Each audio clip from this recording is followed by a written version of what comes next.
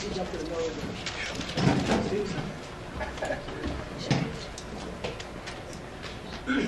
Let's do an opening statement. Okay. Well, first of all, I think what a great way to start off the NEC tournament. Two really tough teams. You know, St. Francis, New York, for the first 34 minutes or so, really dominated the game with their physicality. In the last, 6 or 7 minutes, we were able to really get the game going in our tempo. You know, the entire game, we really talked a lot in our huddles about sticking together, staying connected is the phrase that we're using, and that it was our time. I really credit our team for continuing to believe in each other, continuing to believe in our scheme.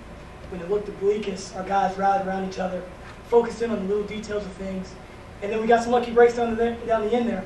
And I think part of it is, you got to make your own breaks in this tournament play. So we had a chance to get a shot to win it at the end. I got two great players beside me, two great guys, made great plays. As optimistic as you are, do you believe you'd be the winning coach tonight? It was funny. I was looking at the clock. I always thought we were going to win it because I was looking at the clock, and we were just getting these timely timeouts where we could set our pressure up. I thought they were wearing down physically. They really only have one ball handler since their suspensions, and I thought we were really starting to wear them down. We waited to the last second. We were playing a lot of guys guarding Brent Jones because he's had such a great year. But I really felt like we started wearing him down, and they were able to get into foul trouble, which really I thought turned the course of the game for them. Rashad, with those last few seconds of blur for you, I mean, do you even know what happened? Or? No, I just try to keep my composure and stay calm. I feel like that was the key to, down the stretch for our team, just staying together, staying calm, and just staying with it. Can you talk about both of your last two baskets? I mean, the three-pointer obviously is the game winner, but the other one was a tough one too. After you get the steal and go in and get the lay. The other guys did a great job, pressuring the ball, making it hard to get in. And since I had 4 fouls, they didn't want to risk me getting any fouls, so I was to play the interceptor in the back. And I seen the guy taking the ball out, just throw a killer's pass, and I just try to take advantage of it and seize the moment. Julian, you dribbled into the lane there, you turned the ball over, and then you guys immediately had to foul. Do you think the game was over at that point? I didn't think it was over because I know they said I had to go down and make 2 free throws. And luckily, our student section routed them a little bit, so they missed 2 free throws. Then we went to the timeout, and Rashad said he was going to win the game, so I had total confidence in it. You said that you're going to win the game? Yeah, Coach told me just make the shot, and then it was like go for 2, and I told myself I'm shooting 3 and I'm going to make it. That was when you guys were down. The last time out with 8 seconds left and you guys were down 2. Was there a thought to draw up the play for Sam because he had been in that situation twice and delivered for you? That's a good question. You kind of just got to go off field. I felt like Rashad was really carrying us tonight. And so we drew the play up really to give all 3 of these guys an option within the play. We wanted to get Julian going full floor with a head of steam. If he didn't catch it going full floor, then Rashad was going to be able to catch it going full floor. And just honestly, a lot of credit to him for having poise. I thought they followed the game plan really well there in the last 8 seconds. Julian caught it going full speed. Wack did a great job of setting this guy up and coming behind for the handoff, which we had talked about. We opened that penetration spot. And, the shot went in. Honestly, when he elevated, I thought it was going in. And he's the kind of guy. Him and I play all these crazy in the game scenarios all the time anyway. So I just had a lot of faith when he elevated. He got a good look at it. That was going to go in. Coach, I have to ask, as much as you guys were struggling with 3-point, did you consider just going for it? No, Chris. Taking this Well, Drew actually told Wack to go for the tie. I want him to go for the win. I think I want to win. We could have won the game in overtime, and maybe looking back, maybe we should have said, "Hey, let's go for 2." But I think in that situation, when you're down, you got to try to get the best what you can, and you do that mostly by getting the ball to your very best players and just giving them the freedom to make decisions and to make plays. And so I really try to get out of the way with the play and just allow them to make plays. The last couple of possessions, you didn't even have to foul. I mean, you were down. You were down where it would have been 1 possession. I mean, you just wanted to keep time on the clock there. That's why. We just started fouling. I felt like the way the game was going, the way they were struggling against our pressure, I felt like the more possession we could create for ourselves offensively, the better off we're going to be. Now, we're sending guys to the free throw line with them now shooting 48, 58%. They were making them. So I was just sort of betting that, hey, the percentages are going to actually balance out for us at some point. And we are very fortunate that they did. But for a long time, they looked like they were making all their free throws. They looked like they were going to make it very difficult for us. But a lot of things happening in motion in the game. The teams are coming back and you're on the road. And so we just wanted to rely on a little bit of that. And we got very fortunate that they missed a few down the stretch, and we were able to make plays in transition. Julian, what gave you guys even any thought that you could come back when you're 19 points down and not played well, and they're playing really well with 9 minutes to go? Well, we just stuck together. You know, we had been in a situation similar when we were down 15 in Central Connecticut, and we came back. And we've been playing so long together. Me, Rashad, and Sam. We just had a belief, and our leadership fed on through the rest of the team, and they started to believe as well. How critical was the pace in this game, Jamie? You know, first half there were 61 total possessions. You know, that's kind of St. Francis' game. You're driving the interior, taking advantage of your bigs. It seemed like the game sped up a little bit, especially in the second half of that second half. You know, talk about the pace and how critical it was in dictating the outcome. The pace was critical for us. You know, we talked about getting the game to a certain pace, and in the first half they did a really good job of not allowing us to do it. You know, quite honestly, they put their guys in certain spots on the floor, and it made it very, very difficult for us to get there and trap, and they really attacked our pressure. I think it really benefited us at the end there when they were trying to run the clock out, and they weren't attacking anymore when they broke the press. But, you know, again, the loss of Brent Jones is huge for them because their whole press break is basically getting him the ball and allowing them to bring it up and attack. And so by him getting in foul trouble, by him running down physically, I thought that really helped to get us to that pace that we need to get it to. Did you ever imagine you'd win with just 4 fast break points? No, ever, never. But, you know, I got a lot of faith in our team. You know, we played a lot of different styles of teams this year. And because of that, we've had to play a lot of different kinds of games within the game. And so I just knew if we could keep extending it and continue to shoot threes, which sounds crazy as it might, that the percentages would bounce out. And, you know, as teams get more fatigued, they get away from their game plan discipline a little bit.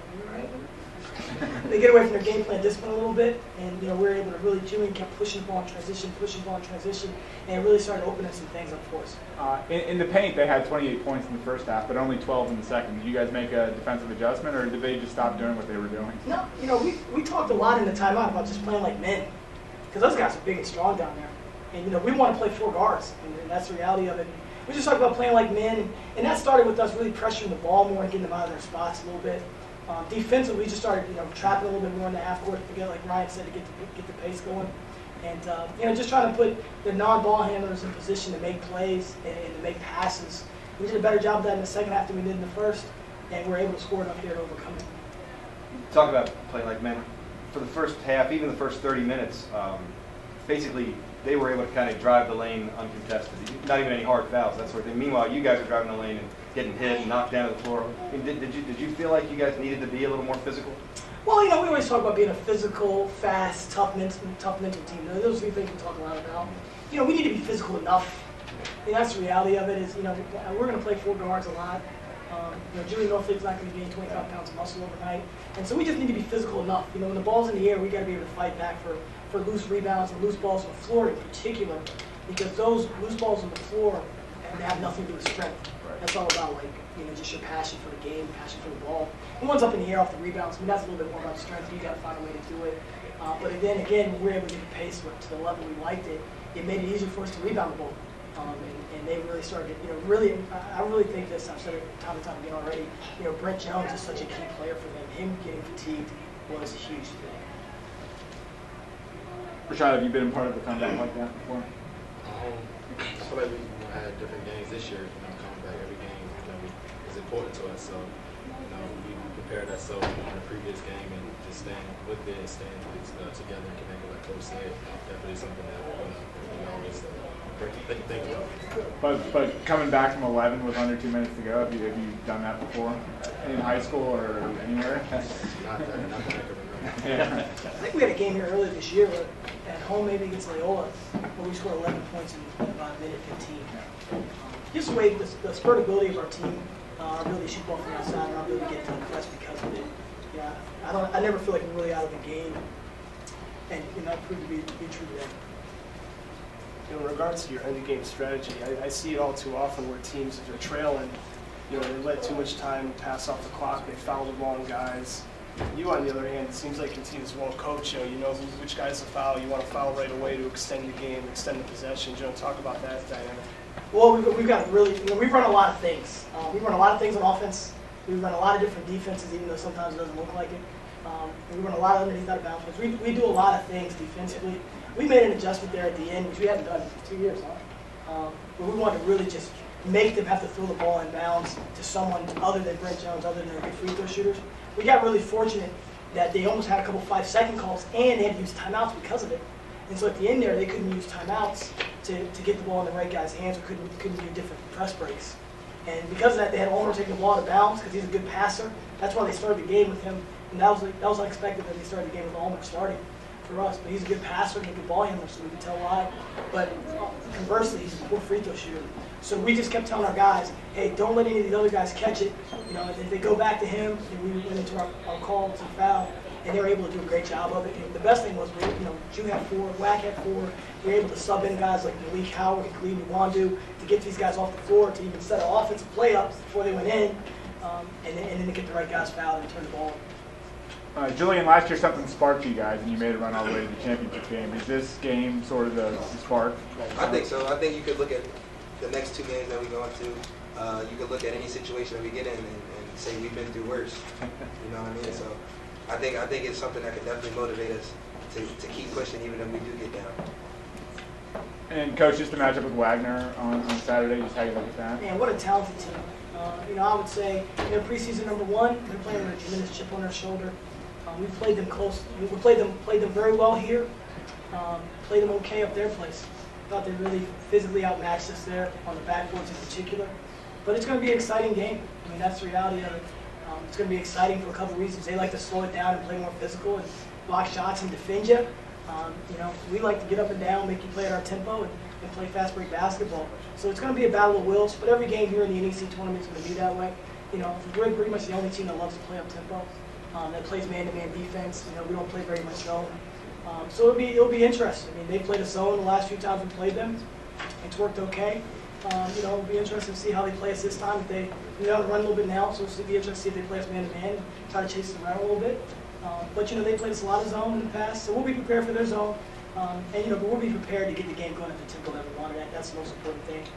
Their place is always a very tough place to play. And the gym is very tough to play. They have dead spots on the floor and stuff like that. And so, we're going to go up there and try to get them in these traps and some of the tough spots on the floor and try to get the game going how we want. Yep. Appreciate it, guys. Can you say bye-bye? You could do bye-bye? Can you say bye-bye? You say thank you?